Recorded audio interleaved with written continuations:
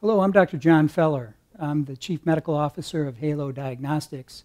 And I'm speaking to patients out there, especially men, about a new type of MRI of the prostate called a multiparametric MRI of the prostate and how that helps us to detect prostate cancer.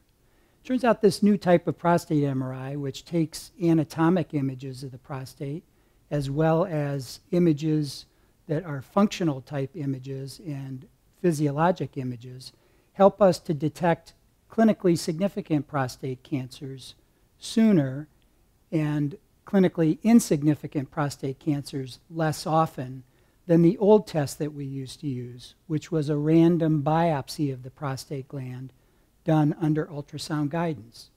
So in 2/3 of patients who have an elevated serum PSA, which is the screening blood test for prostate cancer, they have an abnormality that we see with this new type of MRI that is suspicious enough to do a biopsy.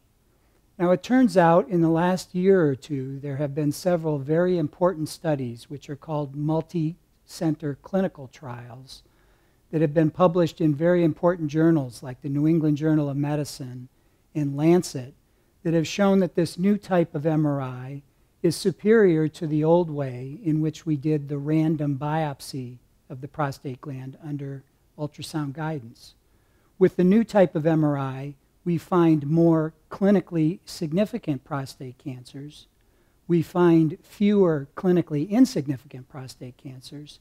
And we reduce the number of biopsies that the patient needs to undergo compared to the old transrectal ultrasound-guided biopsy, which we now call poke and hope because it was just a random blinded type of a biopsy.